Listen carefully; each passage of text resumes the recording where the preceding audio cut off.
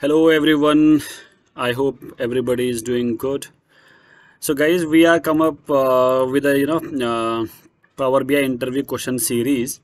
So this is the part one, and in this part one we are covering very basic questions. So we will cover only 5 questions in this part one, and we will keep on making other parts as well, where we will increase the complexity and increase the number of questions. But in this part one, we have very few questions for you people who are very beginners. So these are the 5 questions for Power BI interview. So these 4 questions are related to Power BI, and the last question is related to your career upscaling in Power BI domain. So we will try to answer each and every question. So first question is, what is Power BI? So guys, I'll try to answer it my way. So as everybody knows, Power BI is a data visualization tool. That is the very basic answer. But how do I try to give answer of this question is, so I start with Power BI. Yes, definitely is a data visualization tool where we can we have the roadmap, or there are multiple steps of doing the data visualization in Power BI. So the very first step is data import, where you import the data from multiple sources. So Power BI enables you to upload the data from multiple sources. Then you have the option of data cleaning. In third option, you can do the relationship modeling part in Power BI. Then you have in next step, you do the data analytics. Then in the very other next step, you do the data visualization part, those fancy graphs and those dashboard creations. Then you publish the Power BI reports with your stakeholders, and then you share the reports with your stakeholders and with your management. So this is a very basic roadmap of Power BI. So the handwriting and the this is very shabby, but yeah, I hope you are getting the idea out of it what I am trying to say. So yes, so whenever somebody asks you what is Power BI, just don't try to answer it in just simple word that Power BI is a data visualization tool. Yeah, the person who is asking, they know that this is a data visualization tool, but they want to know your understanding of the thing. So yes, there are few steps. One is data import, then data cleaning, relationship modeling, data analytics, data visualization, report publishing, and then report sharing. So these are the four, how many? 7 building blocks of Power BI, through which you create the fancy dashboards and share it with your management. So this is question number 1. Question number 2, what type of data can be uploaded in Power BI? So to answer this question, I'll take you to the Power BI desktop.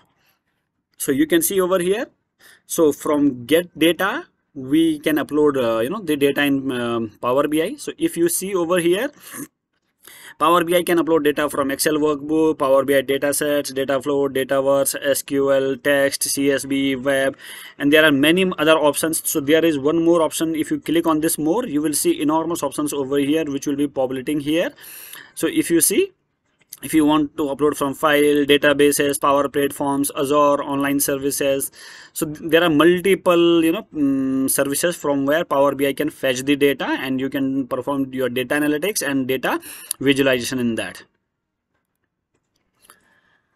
Next question is, what type? Okay, so okay, we have answered this question. Okay, I hope I missed that, but okay, question is here. What is folder option in get data?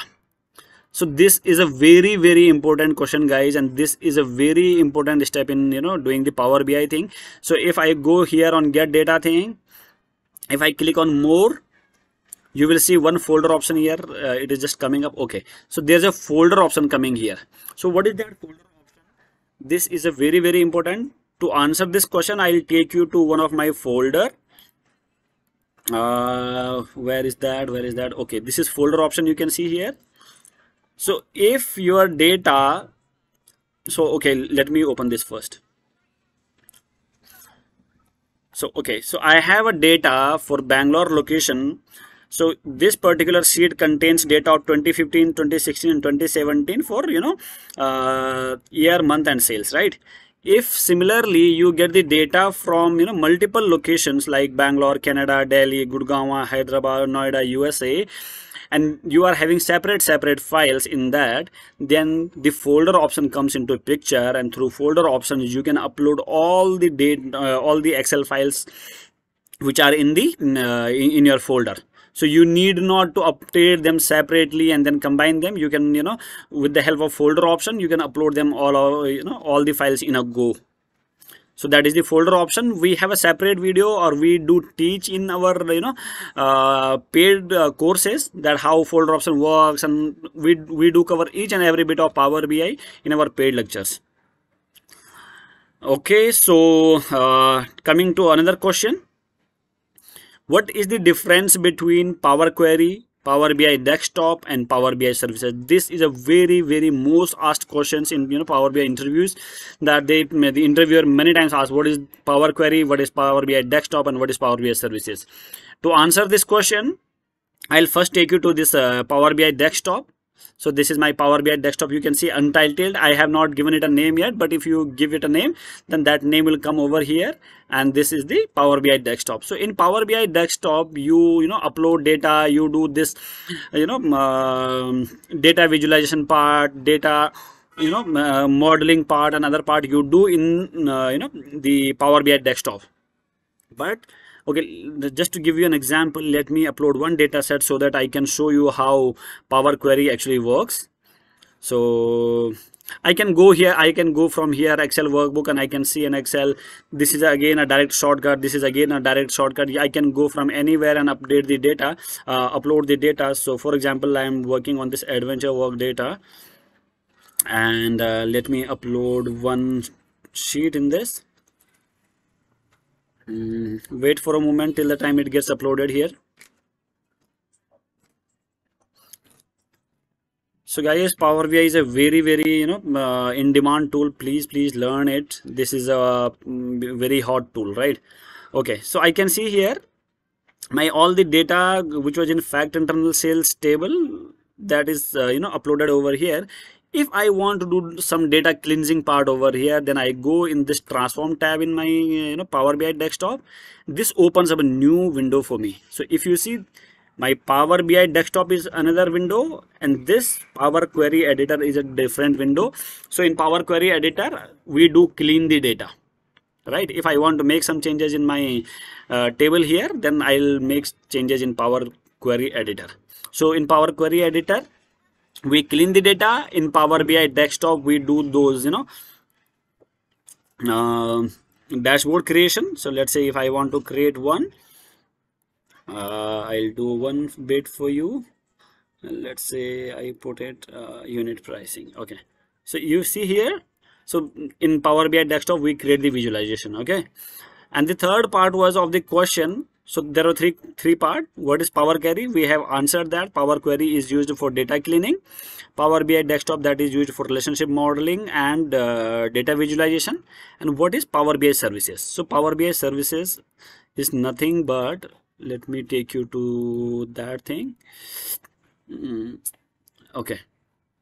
So Power BI Services is the web version or cloud of Power BI, where you store your publish your data, publish your dashboards, publish your reports, and from here you share with your stakeholders. So for an example, I have built this these many dashboards over here. So if I click one of them, so this gets published. This is over the Titanic practice data set. I have created one visualization over here. So now if I want to share it with my stakeholders, so from here I can do share it with people. Why Power BI Services is required? So if I share this I can share this Power BI Desktop as well.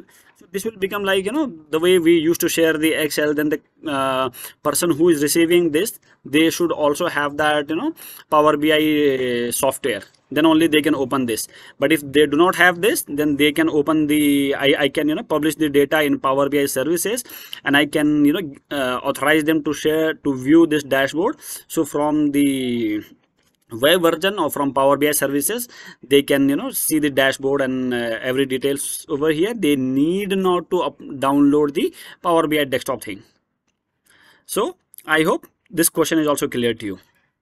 So another question, why you want to upscale yourself in Power BI, or why do you want to upscale yourself in, learn should not be coming over here. Okay, so why do you want to upscale yourself in Power BI? So why Power BI only, guys? So why, what I think is Power BI is, the, as this is a data visualization tool. So when any process is happening and you are presenting your reports in Power BI, then you are presenting it to the management. So this is a skill which brings you closer to the management. Then you get to the, I get to know the what thought process or vision of the management, and then you can mold yourself accordingly, or you can mold yourself as a business person. So for executives, for the staff people, it is very good if they can, learn this Power BI thing. Then they can, bring themselves closer to the management. Then they can get to know how leaders think, what is the thought process of leaders and everything. Because when they will be asking you questions, these questions will not be the plain simple questions. As you have seen in my, this dashboard, it is clearly written, you can clearly see. This is a Titanic data set. So if you can see death and survived count, so this is age, right? Age group. So 0 to 18, 91 people died and 57 survived. These are the simple questions. But if I present it to the management, then they may ask me some complex questions which business might be interested to see. So if a staff person or executive who is building these dashboards, they learn Power BI, then they can come closer to the management and they can understand their thought process. So that was the that is, was my intention when I was learning this skill, and this really helped me to grow my vision as a business leader or as a person who thinks about business. So guys, please do learn that. And I hope these questions were pretty simple, but yeah, they were very much required to answer to you people. So I hope you really liked this video. If you liked this, then please do subscribe the channel and forward it to your to the needy peoples. And if you want to learn Power BI from we people, then I'll put down my I'll do one thing. I'll paste a Google form in the link description. So from there you can fill that and we can get back to you. So till then, take care, keep learning, keep upscaling. See you soon. Thank you so much.